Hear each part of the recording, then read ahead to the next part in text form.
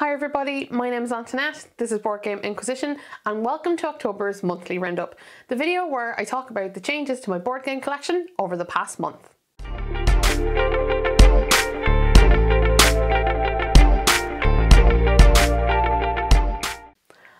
Hi everybody, and welcome to my monthly roundup video for October. This month has gone pretty quick, right? I always evaluate the speed of the month right at the start of my video because that's clearly, important in 2020, measuring time. And this has been an interesting month collection-wise because I don't know if you listened to the last episode, I declared I was not going to buy any board games this month. Did I hold true to my statement? You're going to find out in just a minute. And for those of you new to this format, welcome. This is the video where I talk about the changes to my board game collection, some games I've been playing, some games maybe I'm looking forward to, bit of general chit chat, and of course, as always, I encourage you to shout off in the comment box below and tell me, how your gaming's been going this month. I really love hearing from people. I think it's so fun to get an insight into your lives. So this is not a one-way discussion I'm having, I hope. I hope. So yeah, October's been quick, and sure, have I got a lot of games played? No, not as many as I would have liked. It's not been the most amazing month, but sure, we'll see all that as it goes. So instead of wasting your time, I'll jump right into the first section of this video, which talks about new acquisitions and games I've acquired. So we're going to start with some games that I actually bought last month but didn't make it here till the start of October, so they get into this monthly roundup instead of the previous one. My rule is if the game isn't in my hands, it hasn't arrived yet, or I haven't bought it yet, in inverted commas. So the first game acquired this month is a leftover from the previous month, and this is the very lovely and much anticipated Bonfire from Stefan Feld. As you may have noticed, Feld has had 2 new releases within a month of each other, and I've looked at and reviewed the Castles of Tuscany already if you want to go and check that out. Yeah, it was a tough review for me, but yeah, people seem to like it. So Bonfire then is definitely kind of the longer and more intricate of the 2 games. Now it has a theme, one I find kind of difficult to describe sometimes, but I think at its core the game is about lighting bonfires. And to do this you kind of need to go and pray to the guardians and they come and help you, light the bonfires. Something like that. There's also trolls involved and whatnot. But yeah, I suppose theme, and you know what, there is one there. I will say the artwork is really nice, which is unusual for a Euro game. If you want to see what's inside the box, I've unboxed it, not reviewed it yet, because it's definitely the more complex title. It's an interesting one in the sense that there are very different areas of the board in which you are doing specific things, and they are all somehow connected together. So you want to light bonfires on your own player board, and you want to put little guardians in around them for points. To get the guardians, however, you have to go on the part of the board that's like the ocean, and you sail your way to their islands and make tributes and stuff to acquire them. And then there's also the big kind of bonfire wheel of doom, as I fondly call it, in which you spin the bonfire around to get bonuses from certain sections. There are very distinct parts to this game, and very obviously delineated by the board and your player board, but yet they're somehow all kind of necessary to make each other work.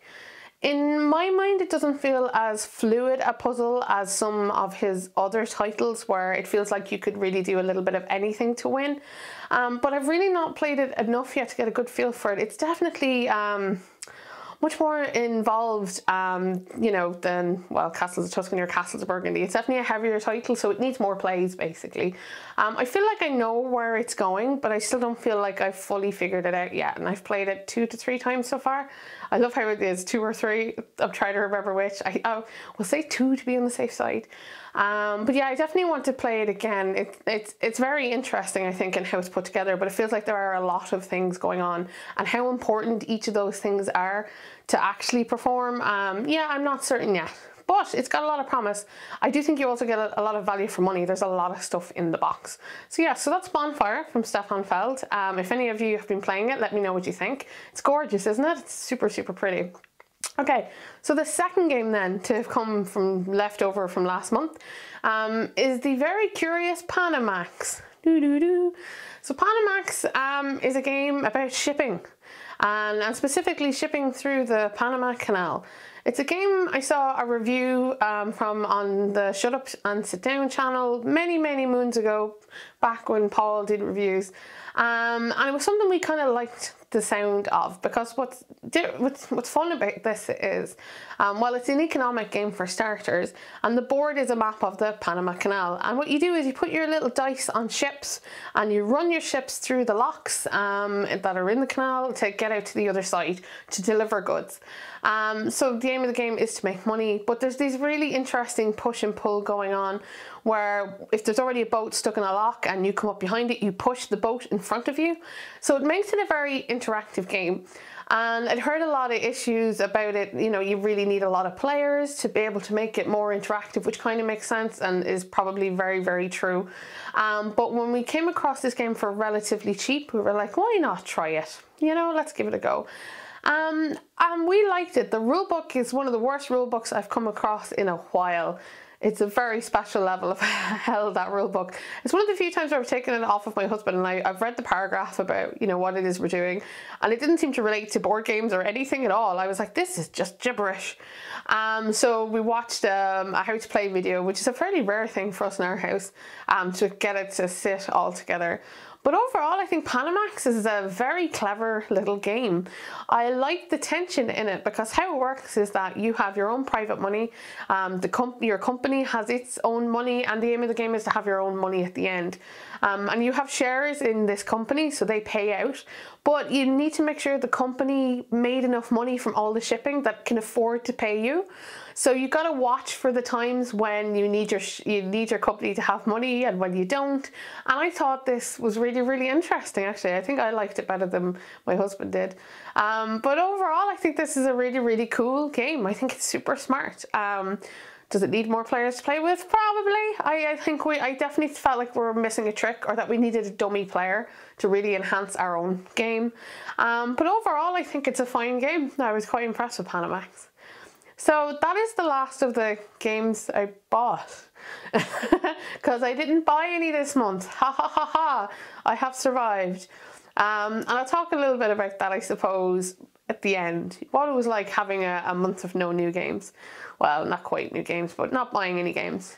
As for review copies, I'm super excited to announce that Macaron has arrived here today, which is a lovely little trick-taking game that's going to be coming to Kickstarter, I believe, on the 20th of next month. So I got to get my ass in gear and get that ready to go. Keep your eyes peeled for announcements about that.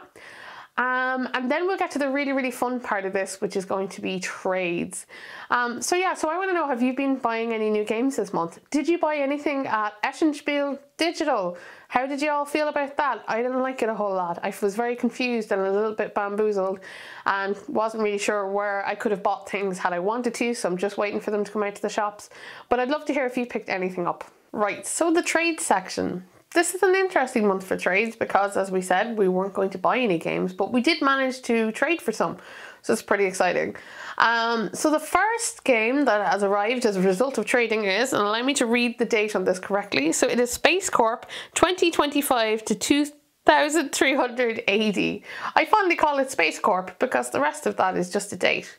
And this is a game about space. Unsurprisingly. You see, we're at the part in our trading kind of cycle where there are very few games we actually want anymore, that we're searching for games to add to our want and trade list because we have so many we want to trade away.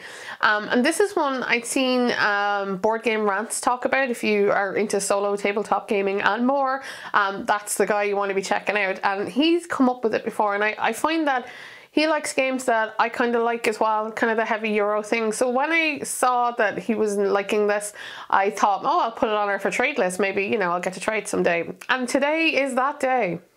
So I've not played this one yet, but I will say the box art is very impressive and dodgy. This game looks old. It comes from GMT Games, and I've heard this is a feature of their titles, although I didn't feel like Twilight Struggle looked that old, but there you go. So yeah, it looks like something very much from like the 1990s on the box. I was hoping the inside would be a little better. The game board itself looks good. The components are well made, but they are on the fugly side. But you know what? I won't hold that against a game. I much prefer seeing how it plays. And it looks like basically you're colonizing in space. You're starting on Earth and you're leading your way out. The interesting thing about this game is that it's got different phases. So you can play the first phase where you're leaving Earth, and then you flip over a board and you attach another board to your board. All kinds of shiny things that I hadn't heard of before. It does take a bit of time to play according to the box. So we actually got it set up to play, and then I just got too tired to actually play it. I took one look, I was like, this is a lot. I'd like to give this a bit more time than I'm capable of doing right now. So I'm looking forward to playing it. I actually think it looks really, really cool. And yeah, if you've played it, let me know a little bit more. Maybe you have some secrets or tips you can give me for how to play well. But yeah, so far so good. I'm not going to judge it just yet till I've, actually give it a go. So the next two items on the list are part of a new type of trading that we've never tried before, a math trade. So I've never done one. My husband, was in charge of it. He usually is in charge of all the selling and buying or trading of games. And we had a math trade here in Ireland. So it's our first one ever. And some games for those have been showing up. So how this works is that you post up a list of all the games you want to trade away, and so does everyone else involved, and then you mark what of your games you'd be willing to trade for other people's games, and then they do a whole math jumble so that people send games to the people who want them, then to the people who want them. So for example, we've received games from people, but we did not send them games, someone else did. So it's kind of a cool idea. It's a new concept for us. And so we have 4 games that we have for trade, 2 of which have arrived. And interesting enough, because my husband picked all of these are all games he wanted and I would not have chosen. So the first 2 to arrive, we'll start with Super Dungeon Explorer. It's got a special name at the end of it because it's not just Super Dungeon Explorer. Super Dungeon Explorer Forgotten King, that's the full title. And I didn't know anything about this game really. It sounded like another dungeon crawler. Did we need one of those? Are we playing the ones we have? Not really. This seemed completely extraneous to me. So it was the first game to arrive. And for all the, love and holy, that's not even a phrase. It looks just like Arcadia Quest, if anybody's familiar with that. We have a copy of Arcadia Quest Inferno, whatever kind of version that is. And this is a game with a bunch of little miniatures. They're very, very cute and adorable, and they're characters, and you're going to move them around dungeons and do things. Yeah, that's what this game seems to be. Do I think we needed it? No. Do I think it looks kind of fun? Yes. I love it when there's a good, set of miniatures or whatever you can get behind. You're like, I definitely want to play with this one and see what happens. And what seems to be special about this one is that there are a bunch of pets included. So there's like a chicken and a puppy and a cat. That has endeared me to this game a bit. But as always, I am happy to trade away games that we're not playing for games we might play or have not played at all. We trade with not a lot of kind of value of game in mind, but rather that, something we might actually be playing. So that's the first arrival. Not got to play that yet either. This is all literally within the space of the last day or so.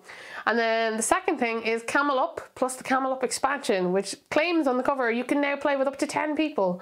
Yeah, COVID needs to know this. 10 people.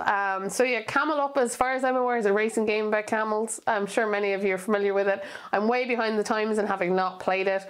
My issue against having got this is that it's a racing game, and racing games, while they're definitely one of my husband's favourite type of games, you want a group of people to play them. I think playing one-on-one racing games is just not as entertaining. But he got his wish, so we now have Camel Up with camels and extra bits and cardboard pyramid and stuff. So we'll have to give that a go and see how it rolls. Well, were there dice? I think there were dice in the box. We'll have to see what happens. So those are all of the trades. The last 2 you'll have to wait till next month to hear about. But it was nice having games show up in the mail again. Yay, because it's been quite a quiet month without anything to unpack and things like that. What about you guys? Have you managed any trading or things like that? I've noticed a lot of people trying to sell games at this time of year, or to trade them all and stuff. People seem much more amenable to that. Maybe, they need some money coming up to Christmas, or you want to get different games that are just coming out. So yeah, if you don't trade, I encourage you to try it out. I think it's great. Yeah, there's a lot of faith there between you and the person you're trading with. It's not set in stone, it's not exact, but yeah, I like it a lot. I like what I get out of it, because now I have a whole bunch of new things to try instead of those games I wasn't playing at all. So yeah, Right, so let me know if you got anything this month, if you managed to trade for anything, because I think that's always fun, and whatnot. And we will move on to the next section, which is games I've been playing. So, games I've been playing. They're definitely few and far between this last month. The last month has been kind of tough, so you know, when you don't really care about living, it's kind of hard to care about playing board games as well. So what I have been playing were things that needed playing, so a lot of the reviews and things like that, I worked really hard and, you know, getting those games played so I could create content. And also, as always, I'm working through kind of the new game pile because I don't like having games sitting around. But I did get to play some fun things this month, I suppose, that I just want to tell you about because, you know, some games just need talking about. And the first one of these is Xia Legends of a Drift System. And this is a big space game and I'm really fond of it. So I picked this up, I think, before Christmas last year because it seemed like the perfect game for kind of winter nights around Christmas to play with your friends. I've friends who like space games, you know, it all fitted in kind of nice. It is a game that isn't really designed for 2 players, but we played it 2 players anyway, and we managed okay, just not as interactively as most. But it's a really open world, I suppose you want to call it, sandbox game where you can kind of do whatever you want. You start off with a little ship and you're in a system and you can go exploring, you can go trading goods, you can go shoot up baddies, you can go be the good guy, all sorts of stuff. There's loads of things that happen and you interact with the board as you go around. There are cards that are revealed, you can upgrade your ship, lots of fun stuff to be had. Also, the game is of a variable length, so you can play the game for as long or as short as you like, which I think is super cool. And I liked Xia a lot. And so we had a friend come round before we were put into another lockdown to play games. Hurrah! And I was determined to show him Xia because he loves space. And so we had like the most wonderful game. I think what's special about Xia is it's very laid back. It's not particularly cutthroat or anything like that. It's just chill. It is just like chill time in space. And I think that's perfect for, you know, when you're not feeling in the mood to, you know, calculate exactly how many victory points I need to win on this turn. We were just, you know, floating around space, picking up stuff, shooting each other, you know, just having fun. And my friend really enjoyed it. And I was reminded with how much I enjoy it. I think Xia is a cracking game. It's really good and it's very well put together. I would love to get my hands on the expansions because apparently you can play it solo with one of the expansions, and another one I think makes it better at 2 players and adds kind of extra bits and bobs. And I don't normally believe in expansions, but I think this is one of those games where I want to be a bit of a completionist. I want to have it all together, and then when I take it out once or twice a year, because it is kind of that kind of game, although I think you could play it more often than that. But for us, it's definitely an event game. I would just love to have it all together to be able to pull it out and play, you know, whenever I felt like it. So Xia is a great space game in my mind. I think it's my favourite one. Does it beat Terraforming Mars? I don't know. I wouldn't even put it in the same league as Terraforming Mars. They're such different styles of games. But if you wanted something exploration-y and stuff like that, then this is it. So have you tried it before? And if not, what's your favourite space game? I'm waiting for the influx of Twilight Imperium people, which, you know, I don't mind Twilight Imperium, but I'd love to hear what game you love about space. This is the second space game on my list today. Okay, so that's the first one I'm going to talk about. The second game I'm going to talk about is one that arrived last month, and so I didn't get to tell you what it was about. I think I actually lied to you when I said what London is about, from Osprey Games, from Martin Wallace. This super cheap pickup for a tenner. I've seen it be cheap and go up and down a little bit on Amazon, but finally it was a tenner and I was like, okay, can't be that bad, can it? So finally got to play London. And London is an engine building game in which you are an architect after the Great Fire of London and you're helping rebuild the city. And it's an engine builder with cards, and you draft cards kind of into your tableau to build money or to gather money from your boroughs and things like that. And the real weird thing about it all is that the more buildings you put out, the more poverty you get. And so you're trying to manage your poverty versus your income. And it's the meanest mechanic ever. I cried so hard I could not get rid of my poverty. I think the cards are really interesting, actually, how some of them fit together. And I really like the artwork. The artwork is amazing. So don't know where that came from. If you follow me on Instagram, you'll have seen I have pictures of it up, I think, last week. And it's just beautiful. Yeah, it's very chill and kind of easy, and it's cutthroat all in its own way. It's not a very interactive game. At least we didn't play it that way. Maybe it could be. But I liked it a lot. It was very, very pleasant. Not too taxing on the brain and stuff. Just, you know, do I have more money than black cubes? But I had nightmares about the poverty cubes. Sadness, people, sadness. So yeah, so that is London. Yeah, I liked that a lot for the price of it. There's a lot of game in there, so that was always impressive. So yeah, London. All right, so what was the last thing I'm going to talk about? Check my list. Yes, so I posted about this in my 5 things I love about section that I put out on a Tuesday. I hope most of you have noticed that that exists by now, but I was talking about Glen More. So Glen More is an older game. It's published by Rio Grande Games and Ravensburger. It's in the Alea series though, which is very confusing. It's like one of those little ones. And it is a game about being Scottish. Yes, so if you like Clans of Caledonia, this is kind of the micro version. In which it is a tile placement game that you're filling out your fiefdom, I want to call it.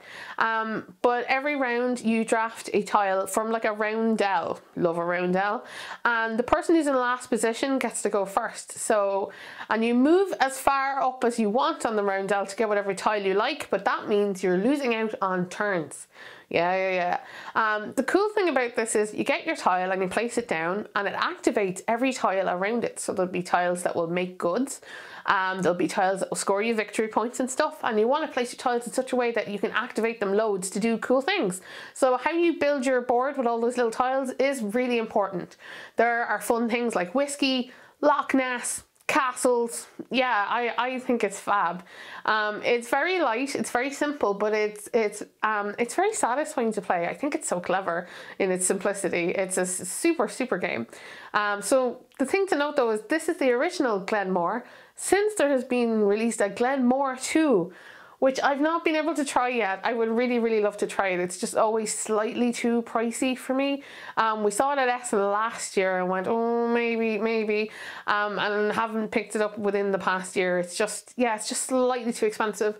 But I would really love to try it because I love Glen More. I think Glen More is a cracking game. If you've got the second version, let me know what you think of it. I've seen it. It looks very pretty. It definitely looks nicer than the older one. But I assume it's more of the same thing, you know, building your town with your fiefdom with your tiles, making them activate and whatnot. But yeah, someday maybe I'll get to try it. I'll put that on my like New Year's resolution list for January. Try Glen More 2. So yeah, so that's some of the games I've been playing in the past month. I want to know what you've been playing. Are you going to play anything spooky for Halloween as well? This is another question that's come up quite a bit. Yeah, because it's Halloween. Did you see my pumpkin? This is the first pumpkin I've ever carved. It's supposed to be a meeple, but it didn't really turn out the way we intended because you're not supposed to see the flame inside those things, right?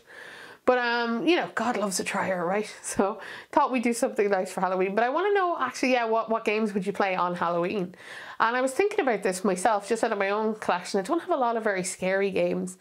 I guess my pick could be Nyctophobia from Pandasaurus Games, which is a game you play blinded. And you play all by touch as you're trying to escape a murderer out of the forests.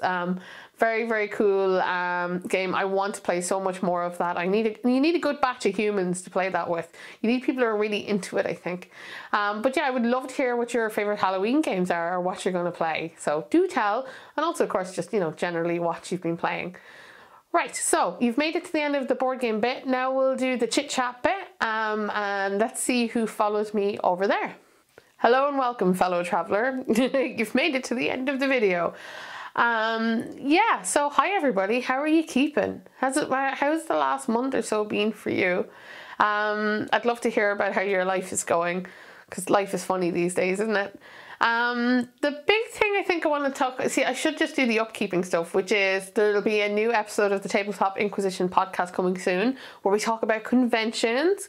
So keep your eyes peeled for that. That was a really, really fun and also sad and tragic episode because there's no spiel. Well, there was no real spiel, there was digital spiel. How did people find it? I mentioned this at the start of the episode, but I don't know. To me, it just wasn't a spiel. I found it very hard to browse my way through anything or find anything I wanted to find out about, or like apparently it was all there. I just couldn't find my way to it. So I'd love to hear your thoughts on conventions. If you want to hear mine, then there's the new episode coming out soon.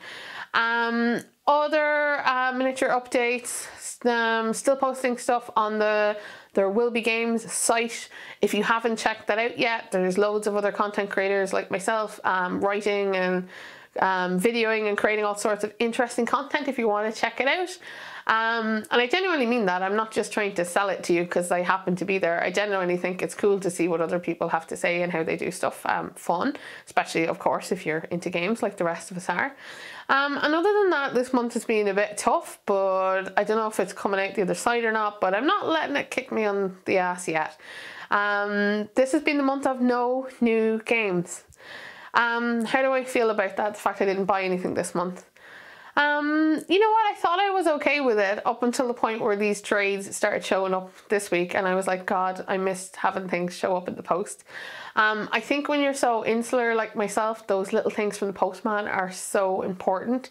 I think that's part of the reason I like reviewing other people's games, is because they come to me in the post.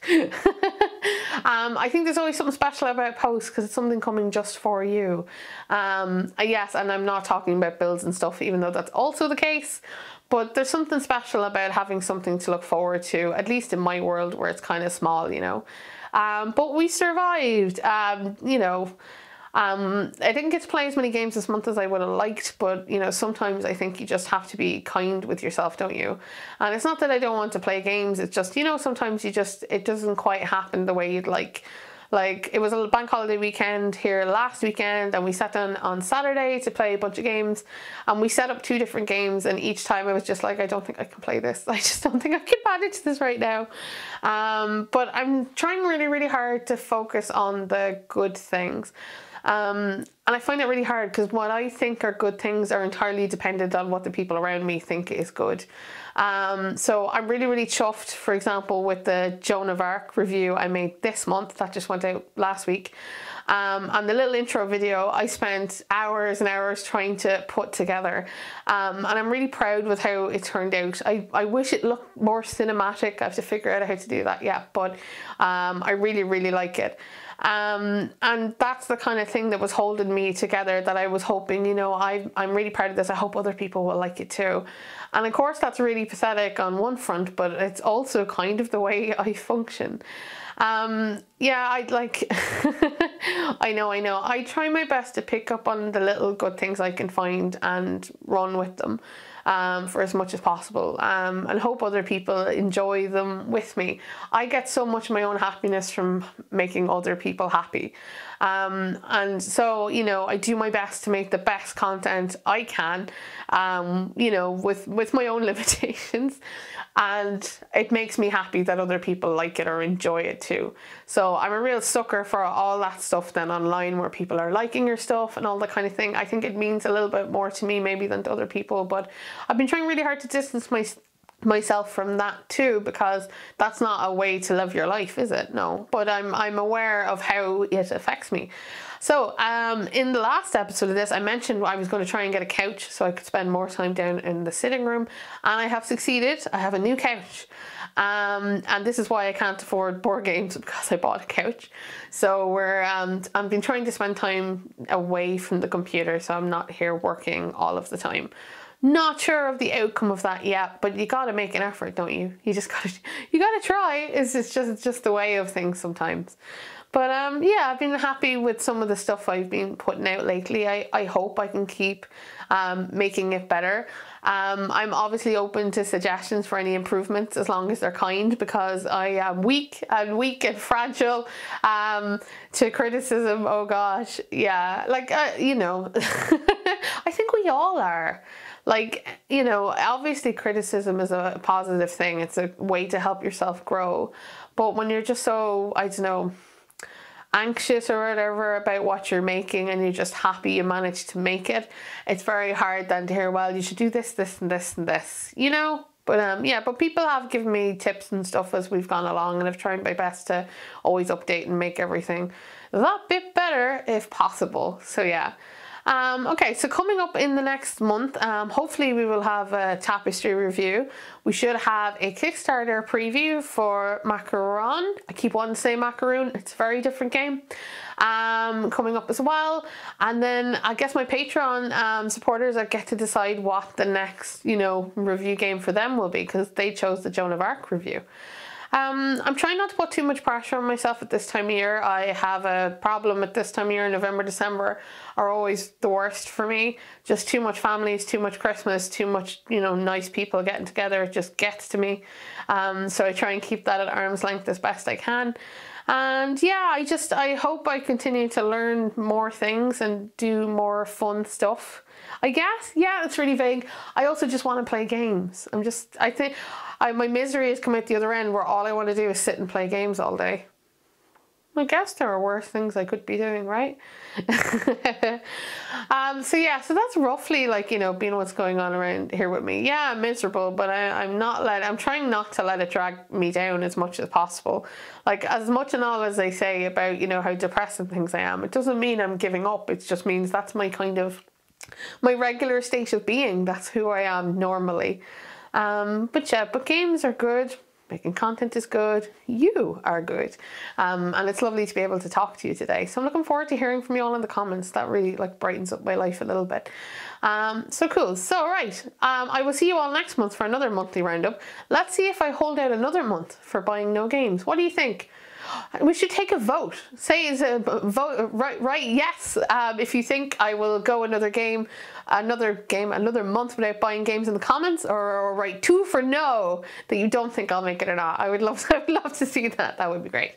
All right, everybody, thanks for watching. And as always, if you like what I do, you can subscribe, or you can like, or you can find me on social media and say hi. It's always marvelous. And I will see you all in the next video. Take care, everybody. Bye-bye.